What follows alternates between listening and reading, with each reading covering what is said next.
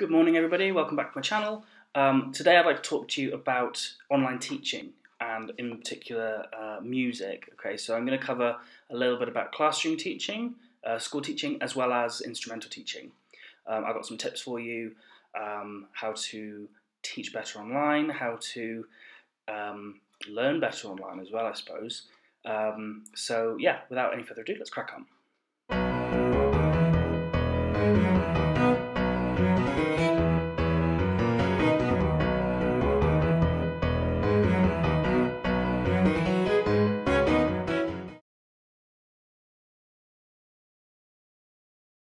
So the first thing I want to talk to you about is patience.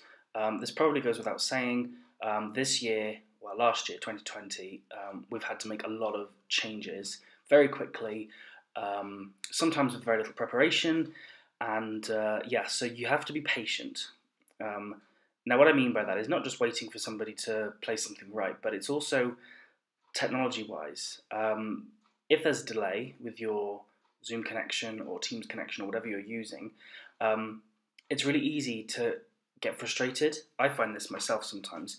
If I'm teaching a student and they're like, oh, I can't hear you, you're frozen, or there's a delay or whatever, it's really easy to get built up and frustrated, and then you think, oh, forget it, we'll just cancel. Whereas actually, it still can work, it's absolutely fine. You just have to have a little bit of patience, and sometimes you have to wait a couple of seconds before responding so that you can let that delay happen. Sometimes there isn't a delay, sometimes it's great. I have a choir over here as well, and we have a Zoom rehearsal every Tuesday evening, and actually there's no delay whatsoever with that one. It's really, really good connection. Sometimes when I'm teaching some students over in the UK though, perhaps because of the distance, there is a bit of a delay, so that can cause a little bit of an issue. However, it still can work if you just have a little bit of patience, just breathe for one thing, because if you're getting frustrated, the student's probably getting frustrated as well, which is never a good thing. Okay, so that's my first tip, is patience, tip number one. Tip number two, this kind of goes without saying, but trying to have a good internet connection. If you're doing anything online that requires meets or lessons or whatever, both ends have to have a good connection. There's no good having the slowest internet, because especially if in my case when there's a distance between me and some of my students, it just won't work. It just won't work at all. And even with all the patience in the world, a slow connection is not going to help. So try and upgrade your internet to a good connection, a good speed. I don't know what all the speeds are over here yet, but yeah. So that's my tip number two: good connection. Tip number three: making sure you have all your equipment set up and ready in where you want to teach. So I always sit up here in front of this wall. Now I haven't got my piano over here with me yet. However, when that comes over, that's also going to go here as well behind me. And it's really important that you have your teaching space. That is your zone. That is your teaching zone. Because when you're in that zone, you work better, right? It's like when you're at a home office. Sorry, had a few mic issues here. Basically, I was just saying if you're in school as well, work better. You're like, right, I'm in work mode. So it's really important to have that, and few distractions around you as well. It's really important to have that zone where you can work, where you can teach, where you're not distracted by people or things around you. Because if your student can see that you're distracted, or if you've got a lot of stuff going around. Yes, I have this message on the wall behind me. However, that's quite nice to have. There's nothing too much there that's going to keep distracting students or whatever. So to have your space all set up nicely, it will really help you with your mental preparation as well as the physical equipment preparation as well.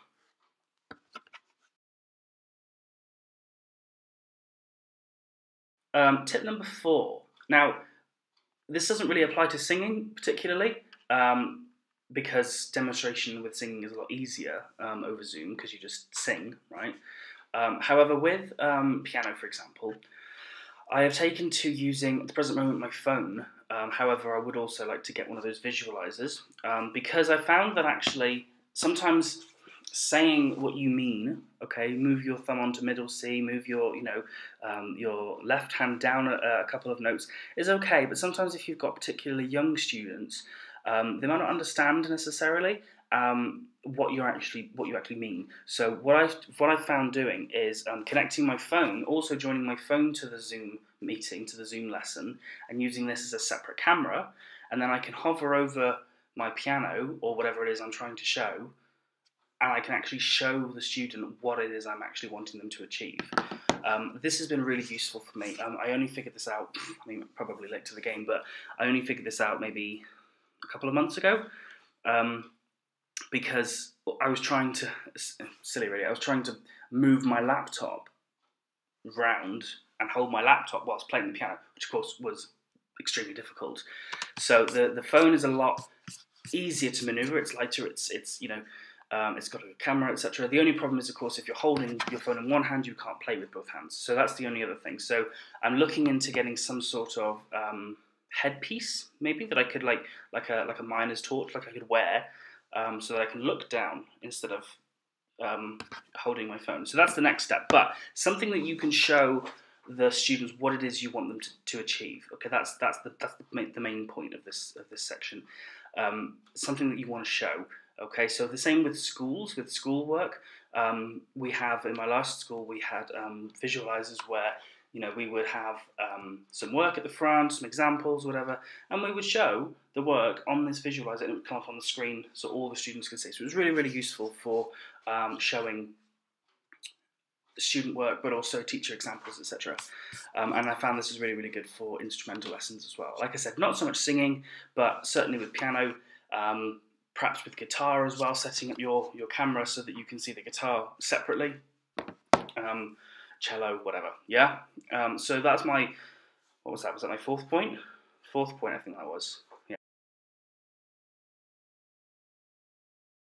Okay, and my fifth point is to be clear with what you're saying, with what you're actually wanting your students to achieve, okay? Because sometimes you don't realise just how much body language is picked up when you're teaching. If you're saying, right, let's play a little bit higher on the piano, you might inadvertently, if you're teaching face-to-face, you might inadvertently move your hand or move your body in the direction when you say higher, indicating that's the direction of going higher. Obviously, that's more difficult with Zoom, online lessons, etc. So being really, really clear. So for example, rather than saying, right, just a little bit higher, you want to say something like, okay, this time we're going to move our hand just slightly to the right up the piano, so that you're using the correct terminology, using the correct words, and making sure that your student really understands.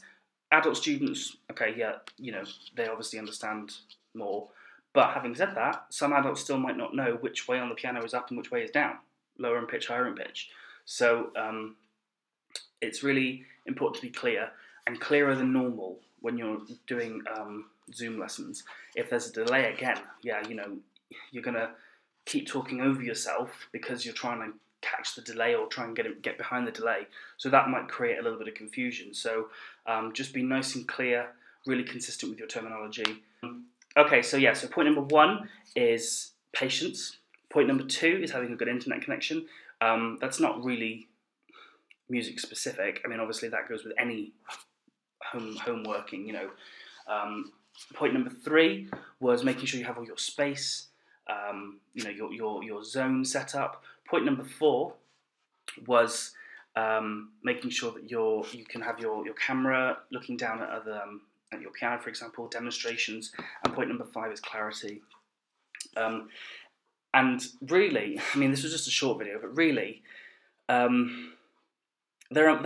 could go on for hours about talking and teaching online, but I think whittling it down to these 5 points will really help at least kind of get you going again. Because I thought to myself, when we went into lockdown the first time, I thought, oh, that's it, I'm not going to be able to teach any lessons, that's it. But you have to make do with what we've got. And as COVID is not going anywhere anytime soon, I don't think, you have to make the best of what we have, and you have to adapt, be flexible, and that's that's a really good thing with us humans, is we are very adaptable.